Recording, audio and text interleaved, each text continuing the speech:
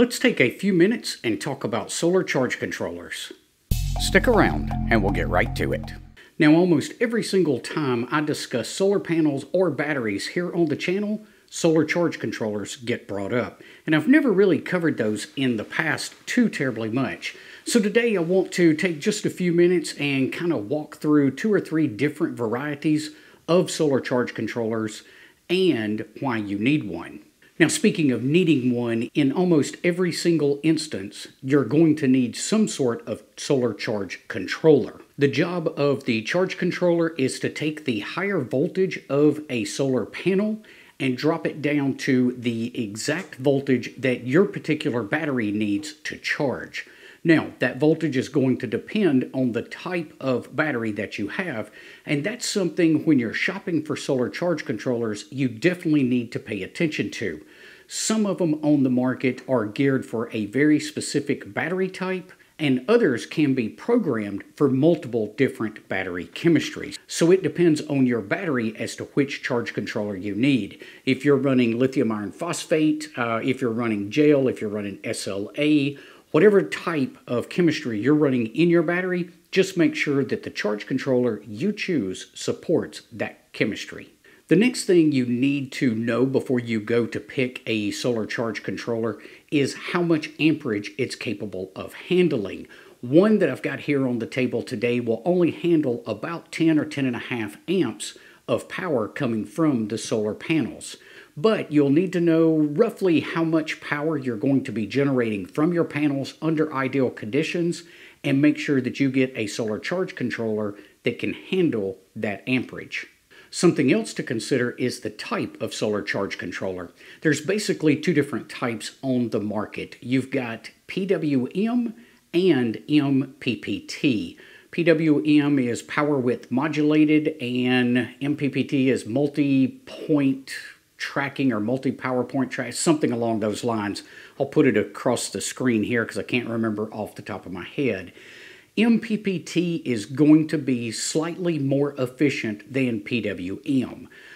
I personally use a PWM charger most of the time just because I like one specific charge controller for all of its other features, even though it doesn't have MPPT technology built in. I still prefer that one. So you will see some advantages over or using MPPT over PWM, but I haven't found it to make a big enough difference to really be concerned with. Now, you can spend kind of whatever you want to on a charge controller. You can pick one up for around 10, maybe 20 bucks off of Amazon that will get the job done for a basic little controller. And some of those even have meters built in that'll show you how much input and how much output is going to and from the battery. One of the first solar charge controllers that I started out with is a Genasun GV10. And this is a fantastic little charger. It's in this water-resistant housing, so I didn't really ever have to worry about this while it was out in maybe some slightly inclement weather. There's a couple of things I don't care for in this particular charger most of the time, though. First of all, I don't like these wires hanging off of the side.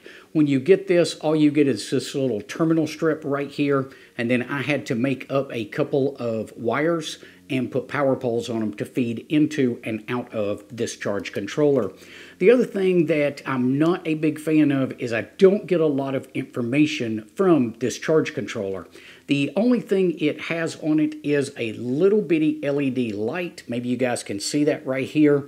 That's the only indicator that you have as to whether it's charging or whether it's not. Now, it does give you a little bit of information. I think the faster the LED flashes on this, the more amperage you're getting from your solar panels, and the slower it flashes, the less amperage you're getting, but that's about all the information you get. What is more, what is less? Well, I'm sure it tells you in the manual when you cross that threshold, but it just doesn't give you a lot of data with just the charge controller. Now, you can marry that up with something like one of these watt meters and put this in line between the panel and the solar charge controller, and that would give you a bit more information about what you're getting into the charge controller from the panels. If you wanted to also read what's going into and out of your battery, you're going to need at least one more of these. So that just makes it a little bit more to keep up with when I've got 2 or 3 pieces that I've got to worry about, making sure everything's plugged up correctly, just the extra wire and whatnot that's laying around.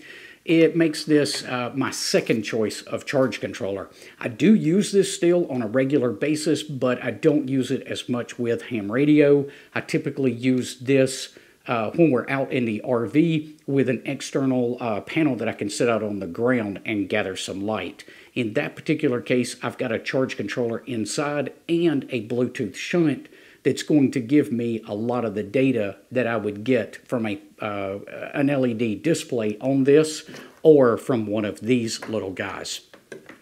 My absolute favorite for probably the last 2 years, this is actually the second one of these that I've owned, and I mentioned it just a second ago, is the Buddypole Power Mini or the Power Mini 2. This happens to be version 2. I also had version 1 before this, and I ended up selling it after I got version 2.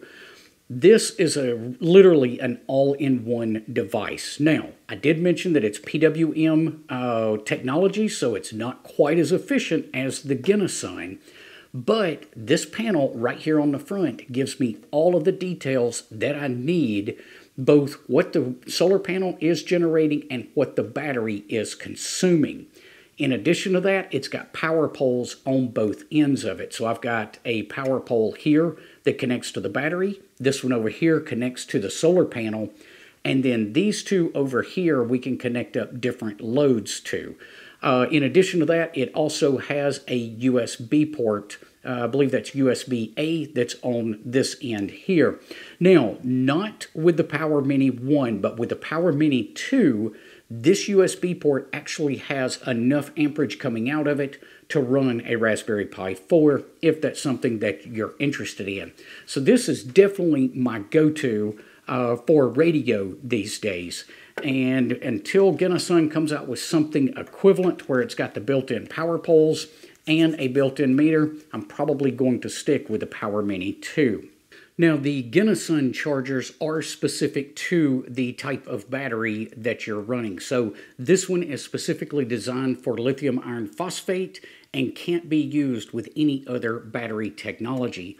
Although they do make one of these for SLA, but if you bought that one, then you couldn't use it with lithium iron phosphate. Contrast that with the Power Mini 2. This one can actually be programmed through the buttons and the display on the front to charge several different types of battery chemistry. So I know this one will handle SLA and it will handle lithium iron phosphate.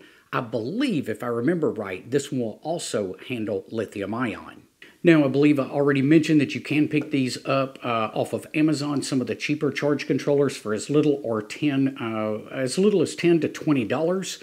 If you go with something like the Genasun, the GV10, I believe these are around $100 right now. And if you move up to something like the Power Mini 2, you're looking at about $165 retail on these right now. I have seen a couple of these floating around at Hamfest, so you might want to check the flea market area of Hamfest the next time you're out and about and see if you can find one of these and maybe save a few bucks on it. Just take a small little 3 amp hour battery with you, and that'll allow you to plug up and test to make sure that everything is working as it's supposed to.